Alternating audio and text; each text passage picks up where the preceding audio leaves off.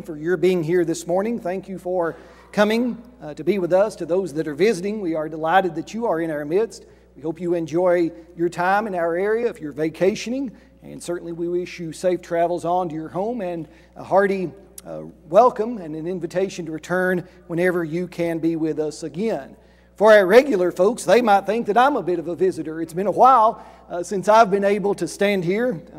I and my family have, of course, dealt with the COVID virus, as so many have, and I know that there are those watching and listening this morning online that continue to deal with the ramifications of that, quarantines and sickness. Some of you have dealt with it, and you're back this morning too, so I'm happy to see you. But for each act of kindness that was shown to my family and I during that time, and even since, as we continue to recover, we appreciate so very, very much. And please know that we love you. We loved you before, but we love you even more now, if I can say it in that way. But what a delight, a wonderful opportunity to be together with God's people this morning in worship to Him.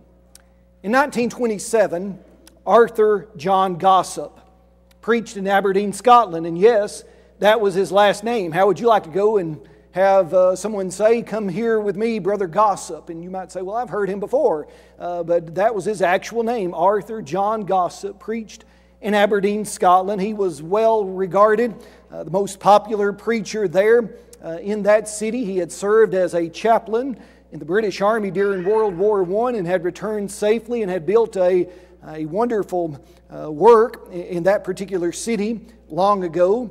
And he, by his own admission, said that, life could hardly be better. But then, there's always a then, isn't there? But then, his wife died unexpectedly. And he perhaps would have been justified in taking some time away, stepping back from his ministerial duties, from the classes he would teach and the sermons he would preach. But he decided that would not be the best approach. He thought to handle his grief and sorrow, to process her loss, he would get right back into the pulpit. And so the following Sunday, he began his remarks with these words: "These things must come. Yes, unbelievably they come. For years and years, you and I go our sunny ways and live our happy lives, and the rumors of these terrors are blown to us very faintly, as from a world so distant that it seems to have nothing to do with us, and then to us too it happens. Sudden as a shell screaming out of the night, some one of the great crashing dispensations bursts in your life and leaves an emptiness where there had been a home, a tumbled ruin of your ordered ways, a heart so sore you wonder how it holds together. And when it does happen, nobody has the right to snivel or whimper as if something unique and inexplicable had befallen him. Never morning wore to evening, but some heart did break. Hearts just as sensitive as yours and mine. But when yours breaks, what then? It is a bit late in the day to be talking about insurance when one's house is ablaze from end to end." The sermon goes on, but that's a good introduction, isn't it? That sermon would be titled, and has come down to those who study public speaking and homiletics, as one of the most influential in the first half of the 20th century. And its title you see on screen: "When Life Tumbles In, What Then?" When life tumbles in, what then? Gossip was right in noting these things will come. And I'm not talking about the superficial things this morning. I'm not talking about when you drive your new car to Walmart and somebody runs a buggy down the side of it. That's not worth worrying about or fussing over. I'm not talking about when your favorite sports team gives up a lead and loses to a team they should have easily defeated. That's not what we're speaking of. We're not talking about all of the just little things of life that so oftentimes seem to get a reaction far beyond what they deserve. We're talking about the other things. And you all have them. If you've not yet, as gossip said, yet not had one of them befall your path, just wait. But probably all of us, at least that have lived any length of time, have had one or more of these incidents. Life has tumbled in. And I could go from person to person, family to family, and ask. And you could tell me of a time that may be many decades in the past, but still the emotion is fresh. We could go to some, and I know some of these are listening and watching this morning, that life has tumbled in just in the last few days. And the emotion and the pain are so raw. And as he said in this introduction, you have a heart so sore, you wonder how it holds together. If that is where you're at this morning, or if you've been there, when life tumbles in, what then? What do you do? One of the times in my life, I won't give you the details, but just to say that life tumbled in, I went and made a renewed study of the 14th chapter of the Gospel of John. And so this morning, and if the Lord wills, the remaining Sunday mornings here in the month of October, I want to take us on an expositional study of this chapter, because I believe it answers in a beautiful way, when life tumbles in, what then? What can we remember? What can we hold on to? And this is real. This is what we are dealing with. This is what, if nothing else, we can hopefully throw out as a lifeline to our world, beset by economic distress, COVID restrictions, and the responsibility that we have in that regard, and all of the things that currently are confronting us. For many people, they're asking, my life is tumbling in. Who cares, or does anyone care? What can I do? So hopefully this will fortify each of us to know what we can do with the help of God. But more than that, hopefully we can take that help that God offers then and offer it to others also. The first three verses of John chapter 14 are familiar. Our Savior is speaking, the Son of God. And to His apostles, He declares, let not your heart be troubled. You believe in God, believe also in me. In my Father's house are many mansions. If it were not so, I would have told you. I go to prepare a place for you. And if I go and prepare a place for you, I will come again and receive you unto myself, that where I am, there you may be also. Those words have unfortunately, like Psalm 23 of the Old Testament, sometimes, it seems, have been reserved exclusively for the funeral home or the graveside. And I'm not saying they cannot be used in those settings. Most assuredly, they are comforting then. But before we reach that point, what do we do? What do we do? Well, this morning we can remember, if you will, and want to title this lesson further or subtitle it, we can remember when life tumbles in the promise of paradise. Now, what do you think of when you hear that word? For some, it's the beach, the palm tree swaying, the crystal blue water. For some people, it might be more of a mountain retreat. It's someplace away from the cares and the troubles and the concerns of life, a place where all seems to be peaceful and idyllic. That's not found at the beach. That's not found on a high mountain lake. It can be found in the words of Jesus. And this morning I invite you to consider them with me. In the previous chapter, John adds a sentence that's a bit of an editorial detail, but I think it carries far more weight than just an observation about the conclusion of one day. In fact, in John 13, verse 30, John ends that verse by telling us, and it was night. And it was night. He's probably giving us that clue to indicate that the Passover meal that they had begun to celebrate, and the ending of a Jewish day and the beginning of another with twilight and nightfall had occurred. But there's so much more there than that. This is the night of betrayal. In fact, this is the night when Jesus had said in verse 21, most assuredly, one of you will betray me. And he knew who it would be. Peter motions to John, ask, find out. The motive of Peter might have been, let's take that guy out right now. It's a complex scene for sure, and the dynamic at work between Jesus and the apostles here in celebrating this Last Supper, the time when the Lord's Supper had been instituted and the observance of the Jewish Passover had occurred. John does ask, Lord, who is it? A piece of bread is dipped and given to Judas Iscariot. Jesus said, what you do, do quickly. But they are, that is, the other apostles, still bewildered. What does he mean by that? They thought, well, he's the treasurer. He takes care of the money. Financial responsibility is his, so maybe we overlooked an obligation to give something to the poor at this feast time.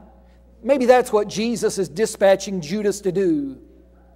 The Bible said, having received the piece of bread, Judas went out immediately, and it was night. Was there ever a darker night in all of human history than this one? Now, interestingly, if you study the timing of the Jewish Passover, we know if there had not been cloud cover to obscure it, that it was a full moon. So there would have been more, as it were, illumination from the night sky than usual. But maybe even the clouds obscured the full moon and the stars that night. We're not told, and it doesn't really matter.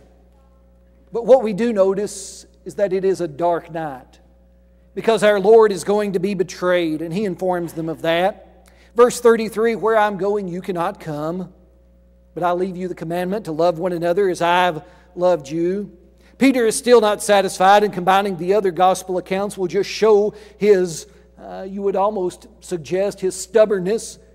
Lord, I'll follow you anywhere. I'll go wherever you go. I'll do whatever you do. If you go to prison, you can count me right beside of you. If you die, I'll die right at your side. Lord, everyone else may give up on you. They may quit. They may retreat, run away, but not me. Will you lay down your life, Peter, for my sake? Now, the tone of voice used by both Jesus and Peter is not revealed. Peter, we know, believed with all of his mind and heart, I think, the words he had spoken. Maybe he had been so bold as even to point a finger in the face of Jesus and say, no, not me. You don't know me. You don't know. I'll stick with you. I'm that committed. I'm your guy. I'm your right-hand man.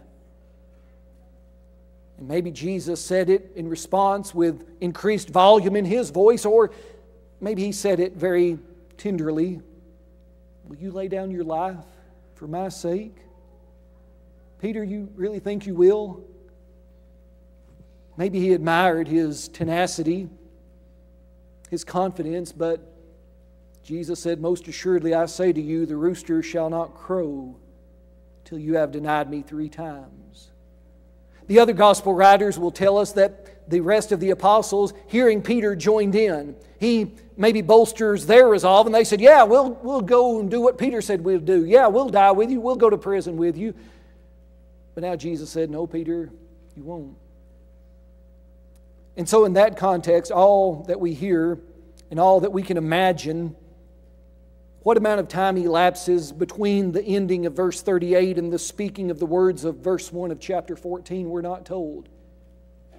But maybe they're given just a little bit of time to internalize what Jesus has just said. I'm going away. I'm going to be betrayed. I'm going to be killed. You who have followed me for at least these last 3, maybe close to 4 years, you've seen my power over all of the elements of nature. You've seen me call back from the dead those who have died, but now I'm telling you, I'm going to die. And even though you've been my closest associates, you will be no more. To those trying to reel from such admissions and such news, Jesus says something which may at first appear almost illogical. But He said, let not your heart be troubled. Let not your heart be troubled.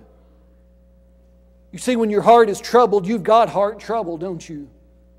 Have you ever had your heart troubled? Now I know some of you have some heart trouble. You may have an irregular heartbeat, AFib or an arrhythmia. You may have a blockage. You may have had a stent placed to open up that blockage. You may have even had a radical rerouting of arteries through open heart surgery to restore blood flow. Your physical blood pump needs great care so that you can operate and function as a human being. And that sort of heart trouble is serious, but that's not the type of heart trouble Jesus is addressing. Jesus said, you've got heart trouble, and yes, it hurts both places. And when your heart is troubled, that is real heart trouble. Did Jesus know anything about that? He most certainly did. That word for troubled there involves inward agitation. And I know that people have meant well through the years who maybe have not suffered mental health difficulties, and those who have never really had heart troubles in both places, for them to make pronouncements like, just trust God, just pray more, don't worry about it, your faith is weak. And they'll even sometimes be so brash as to say, it's a sin to worry, Jesus didn't worry. I invite your consideration to 3 successive chapters in this same gospel. In John 11:33, at the tomb of his friend Lazarus, watching his dear sisters Mary and Martha grieve, the Bible says Jesus saw her, Mary, weeping, and the Jews who came with her, that is, other family and friends and members of the community, weeping in sorrow at the death of this beloved one, Lazarus. The Bible says, he, Jesus, groaned in the spirit and was, there's our word, troubled. Jesus was troubled. The very next chapter, verse 27, John chapter 12. Now they are in Jerusalem.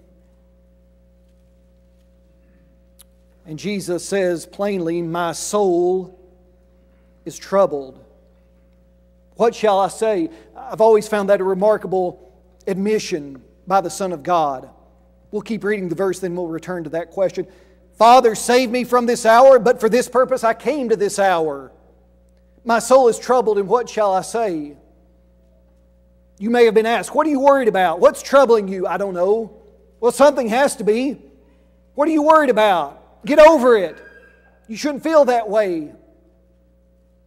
My soul is troubled. What shall I say? What could I expect? Other than this, the Son of God seems to be implicating. This is the hour, and I've known it. He knew it before creation. And the way that interplays, that is, His divinity, His God nature with His humanity, I can't begin to say that's a mystery beyond what our limited finite minds can grasp or fully explore the depths of. But in a very, what I might say, human moment, my soul is troubled. And what shall I say? You see, for Jesus, there was the realization life is, as it were, tumbling in. What then? What then? My soul is troubled. And then, chapter 13, we already noticed this, but you may not have caught it then. Go back and look again at verse 21. When Jesus had said these things, He was troubled in spirit. He testified and said, most assuredly I say to you, one of you will betray me.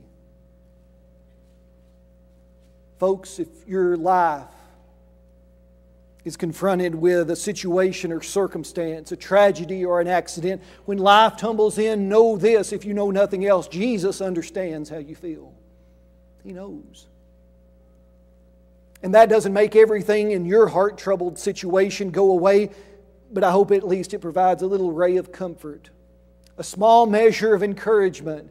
Jesus said to these men, let not your heart be troubled. Is it an imperative? Yes, it is. And the two imperatives that follow are likewise command. Believe in God. Number one, believe also in me. Let not your heart be troubled. But He's not issuing it as a cruel, cold-hearted dictator. He's rather pointing out a problem, I think. A command that is not always easy to obey. Sometimes our experiences blind us to the evidence. It causes us to doubt. It fills us with denial and even sometimes the resulting distress of our troubled hearts. When life tumbles in, what then? That's the problem. Life does tumble in. What then? Verse 2, remember this proposition. In my Father's house are many mansions. If it were not so, I would have told you. I go to prepare a place for you. A proposition. A proposition, when you study logic, is just simply a declarative statement that's capable of logical argumentation. That is, you can affirm or deny that proposition. You can prove its validity, or if it is invalid, if it is a sound argument, or if it is fallacious, if it is to be affirmed, or it can be denied. So Jesus gives us a proposition here, and He says, you weigh the evidence. In my Father's house are many mansions. Proof, if it were not so, I would have told you. Is Jesus trustworthy or not? He never asks. And contrary to the claims of those who are skeptics or unbelievers today who like to lob these false accusations at God's Son and those of us who try to be His followers, you believe without proof. You just have some fairy tale wish. Read the Gospel of John. These things are written that you may believe. And anytime anyone questioned who He was or what He did or why He did it, He said, consider the works. Give it a fair hearing. Look at the evidence. And then make your own determination. My Father's house are many mansions. If it were not so, I would have told you. I go to prepare a place for you. We can affirm that this morning with confidence. Now, things about this verse that encourage me. Jesus said, in my Father's house. That my Father, the God of the universe, the Creator of all things, Matthew chapter 6, verse 9, Jesus said is also our Father. In fact, following His death, His burial, and resurrection, before He sends Mary back to spread the good news, He sends her back with this message. Tell them that I've risen. And tell them that I'm going to my Father and your Father. To my God and your God. He's one and the same. And Jesus identifies with us. And there is a Father's house that Jesus knew. And it's our Father's house also. For most, that idea of the house of our youth, the home when we were children, is a happy thought. Now, I recognize, and I always want to be very kind and considerate, that there are those who do not have happy memories of childhood, of parents, or other situations that cause them just to have, as it were, that bad taste in their mouth. But your Heavenly Father is loving. Your Heavenly Father is described by His Son in Luke chapter 15, when there was a boy who thought he had all and threw it away, who went from that pen house to the pig pen. But in the pig pen he said, wait a minute, I can go back home. Wait a minute, how many of my Father's hired servants have bread enough and to spare? And that boy tells us, if I'm nothing but a servant in the house of my Father, that's better than anything that the world offers. If I can just simply be, I don't know what the most menial task will be in heaven, if we even have such task. If God wants to give me the lowest of lowest positions in heaven, that'll be better than anything that I can have in hell. In my Father's house. Jesus said there are many mansions. And if, like you, or like me and you, maybe when you were younger, and for some that are less mature in the faith, you may hear that this morning and think, he's talking about the mansion on the hill. He's talking about those individuals that we see every once in a while in a movie or television program with a palatial estate and all types of garages for their fancy cars and a pool out back and all of these other amenities. That's not what he's talking about at all. It's not a physical description. In fact, the word mansion here is used again in verse 23 of the chapter, the only two times it's used in the Gospel of John, where Jesus said, if anyone loves me, he'll come, or keep my word, my Father will love him, and we will come to him and make our home, our abode with him. Your version may render it, in my Father's house are many rooms, many abodes, many dwelling places. There's room for you. There's room for me. In that physical description of the spiritual realm, we'll discuss some additional details to that point later on. But Jesus said, my Father's house. There's a place. There's a place in my Father's house. And this place exists and it's real. And it's this place that I'm going, amazingly, He says, to prepare. Not that it's not yet finished, but that He is going in advance of us. The same word used for the work of John the Baptist. The same word used of Peter and John in preparing that upper room for the Passover meal. They went on ahead. Jesus is saying, I've gone on ahead. What I've went through, you can rest assured whatever you go through, I've gone on ahead. And I'm on the other side. And I'm waiting for you there and urging you to join me. And so that leads us to the reality that when life tumbles in, there's a promise. Yes, the problem is life does tumble in. Jesus makes a proposition that there is something better. And He backs it up with a promise. When life tumbles in, remember the promise. The promise is from our Savior's lips, if I go and prepare a place for you, I will come again and receive you unto myself, that where I am, there you may be also.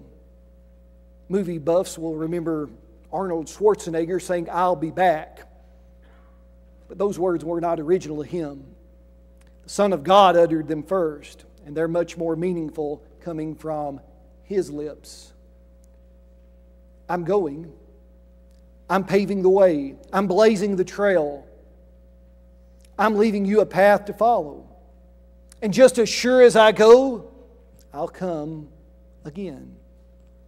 And I will, look at this beautiful language, receive you to myself, that where I am, there you may be also. As I mentioned, our concept of paradise or heaven is many times maybe unduly influenced by that rendering in my Father's house or many mansions. And so whatever that looks like for you, again, we have different taste, maybe in our own home styles or architectural interest. For some people, they would want a home with an enormous amount of square footage. Some of you ladies may say that's just more to clean. Just give me a nice, simple dwelling somewhere where I can relax. But again, it's not the physical at all that we're interested in. In Revelation 21 and 22, there is an important word used in verse 11 of chapter 21 as John begins to describe the city, the great city, Jerusalem, descending out of heaven from God. This language, notice, John says, having the glory of God, her light was like, L-I-K-E, a precious stone, like a jasper stone, clear as crystal. And what I'm telling you is what John told you earlier in this same book. That is, that this is figurative language. I'm describing spiritual realities with physical language. This is like. There's no way to describe to the human mind that which is entirely spiritual. Now, I know you like to think about, and many of our hymns even talk about how beautiful heaven must be. We like to think of a gate of pearl, a sea of crystal, these foundations with all of these beautiful precious stones mentioned in chapter 21. We like to mention the street of gold. Anderson didn't lead it on purpose, but you remember as we were singing together, the hymn just before the lesson was the streets of gold. Brother William Woodson told us long ago at Freed Hardeman, he'd get right up to the microphone and say, boys, there ain't no streets of gold. The Bible just says there's one. Well, whether there's one street of gold or there's a whole interstate system of them, doesn't matter to me. Not in the least. I don't care. You may say, well, what, you don't care what the Bible says? No, I'm not saying I don't care what the Bible says. I care what Revelation 21 verse 3 and 4 tell me in conjunction with what Jesus tells me in John 14:3. In John 14:3, Jesus said, I will come again and receive you unto myself, that where I am, there you may be also. So in Revelation 21 verse 3, John says, I heard a loud voice from heaven saying, behold, the tabernacle of God is with men, and He, God, will dwell with them. And they shall be His people. God Himself will be with them and be their God. He is unmistakably telling us, what do you know about heaven?